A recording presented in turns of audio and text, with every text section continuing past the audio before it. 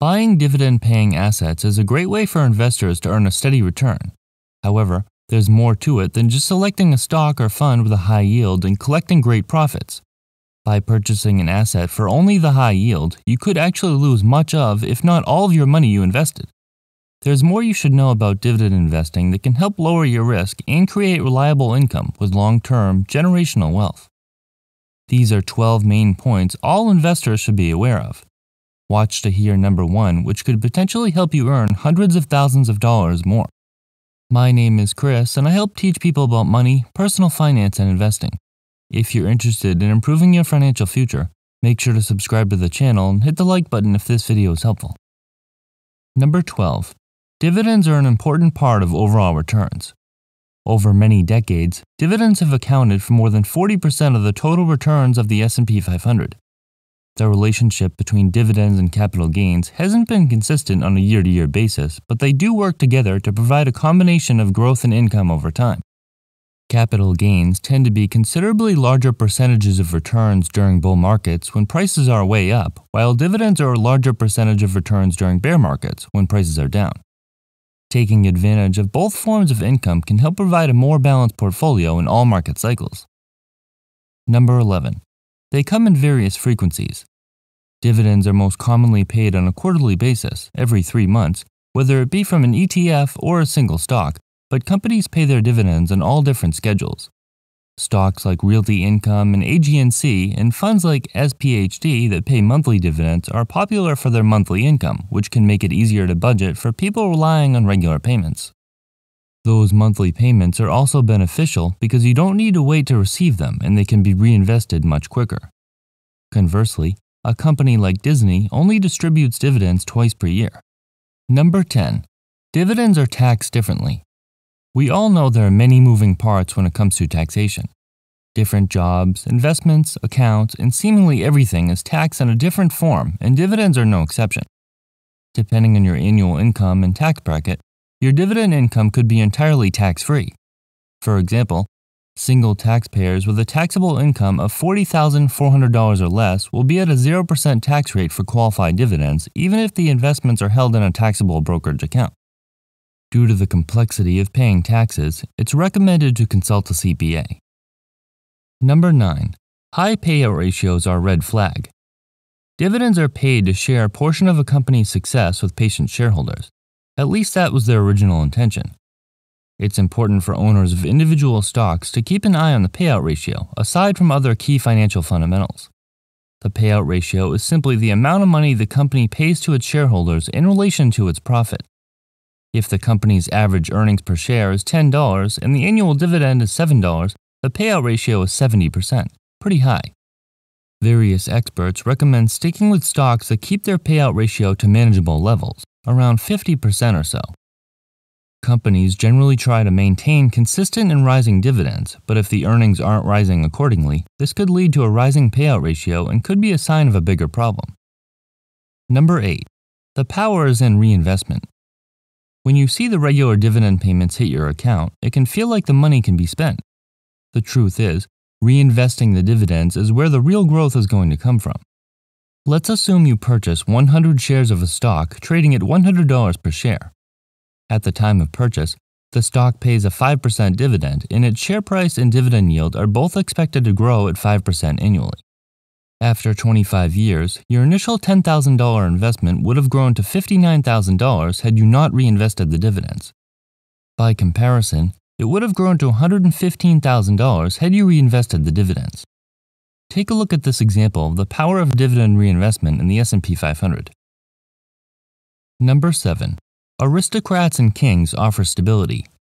When an S&P 500 company meets certain criteria pertaining to a long history of dividend payments, it can be deemed a dividend aristocrat or a dividend king. In order to become a dividend aristocrat, a company must consistently pay a dividend and increase its payout annually for 25 years. A dividend king is a company that consistently pays a dividend and increases it for 50 years. These stocks offer stability because these secure companies will likely continue to distribute profits in the future. This certainly isn't always the case, as recently shown by AT&T. AT&T had a record of 36 years of dividend increases before slashing its payments in 2021. You can purchase an ETF composed solely of aristocrats or kings if you choose. Number 6. Dividends can get cut. It's important to remember that dividends are a result of earnings, and if the earnings of a business decline, chances are that its dividend eventually will too.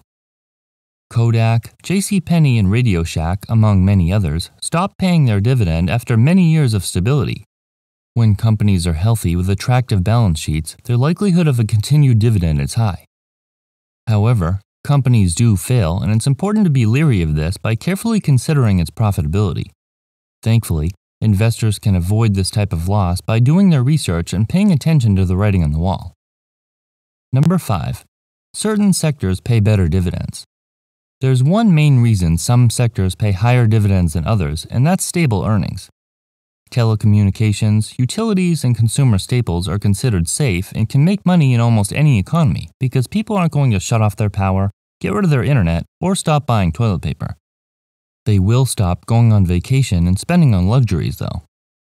Sticking with these more stable sectors can increase your chances of earning reliable income. Relying on a sector for stability isn't foolproof, though. Before the housing crisis of 2008, banks too were seen as very reliable dividend payers. Number 4. REITs offer high yields with high risk. Real estate investment trusts pay some of the highest yields in the stock market because of their tax structure. They're required to pay most of their earnings to shareholders in the form of dividends. This is great for dividend yields, but these investments can also carry considerable risk. While you might think real estate is a very secure investment, many of the businesses owned by these real estate companies are very sensitive to the economy. These include retail stores, shopping malls, and office centers, which are heavily impacted when the economy weakens. Furthermore, these companies profit heavily from debt, and decreased income can be damaging. Number 3. Quality dividend stocks have more than high yields.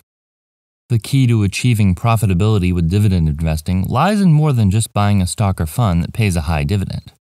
A variety of factors should be considered when looking at dividend stocks, including earnings and sales history, company debt, dividend reliability, and dividend increases, among others. Remember to keep an eye on these figures periodically to make sure you're not hanging on to a failing company, and always pay attention to the writing on the wall. Number 2. Dividends used to be more relevant. Believe it or not, investors used to primarily focus on dividends and hardly consider capital appreciation. Before the Great Depression, stocks were expected to yield more than bonds to compensate for the higher risk of these equities. To put this into perspective, bond yields in the 1920s were somewhere around 4 to 6%. Capital appreciation was still understood, but it was seen as mostly speculation. Number 1. Dividends may mean lower growth. Just because a security pays a dividend doesn't mean it's free money. Generally, a company won't pay a dividend if they're able to reinvest the money themselves and earn a large profit. When they decide they can't reasonably invest all their profits for the returns they were previously able to achieve, they distribute them to shareholders. When a company begins paying dividends, some investors see that as a sign of slowing growth. Put simply, dividends commonly, but definitely not always, mean lower overall returns because the company no longer has the ability to make the highly profitable investments it once did. This is why you see older, slower-growing companies like IBM and Coca-Cola paying dividends. Growth stocks historically provide higher returns over a long period of time. Making the best choice for your portfolio could mean the difference of hundreds of thousands of dollars or more. Dividend-paying investments are popular, and for good reason. Remember that there's no free lunch, and every strategy has its pros and cons. If you're currently investing in dividend stocks or are considering it, take note of these important points to maximize potential profits.